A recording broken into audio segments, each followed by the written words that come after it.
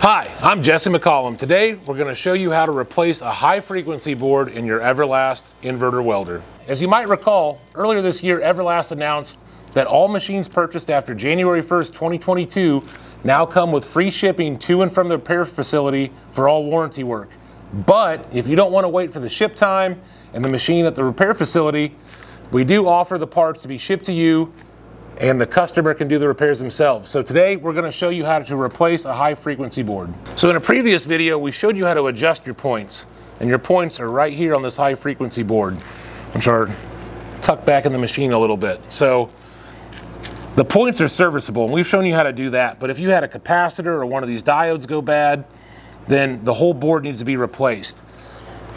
So you can see it sits just like this in the machine.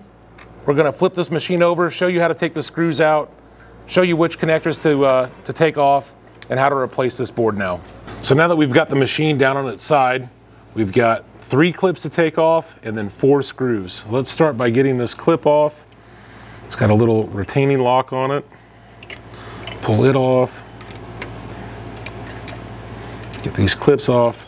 We do need to cut this zip tie so we can get these wires away. Be careful not to clip those wires. Now we've got our 4 screws. We've got 2 here and we've got 2 on the back side of this piece.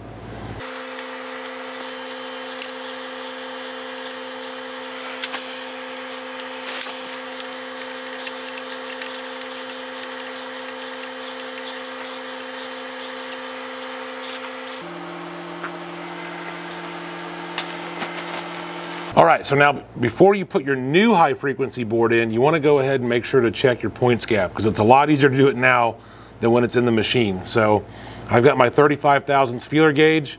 Go ahead and double check these. Got a nice little bit of drag. So these points are set correctly from the factory. Let's go ahead and put this new board back in. All right, so now we've got our spacer and our screw through the board to start. We've got our points facing towards the front of the machine. So now we can go ahead and start reinserting this board. So you want to go to this front hole of this mount,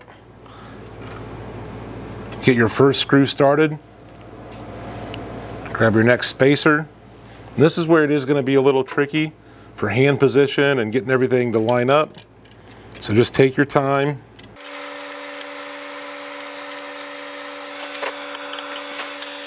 So now we've got all of our screws positioned and started, so let's go ahead and tighten them all up.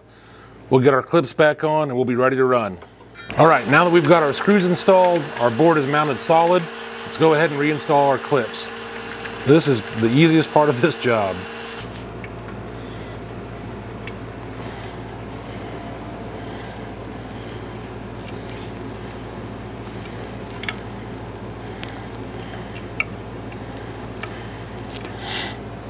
All right, there we go. Our high frequency board replacement is complete. All that's left now is turn the machine up, put the case back on, and we can start running again. All right, so we just got this thing all back together from that high frequency board replacement. Not too bad of repair. A couple of the screws are a little tricky to get to, but it's 4 screws, 3 clips, super easy repair.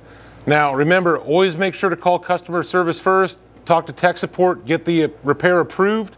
But this is what these machines are built for. They're meant to be serviced by the consumer. So hopefully this video helps you out if you ever do need to replace your high frequency board. I'm Jesse McCollum, brand ambassador for Everlast Welders. Remember, weld mean, weld green.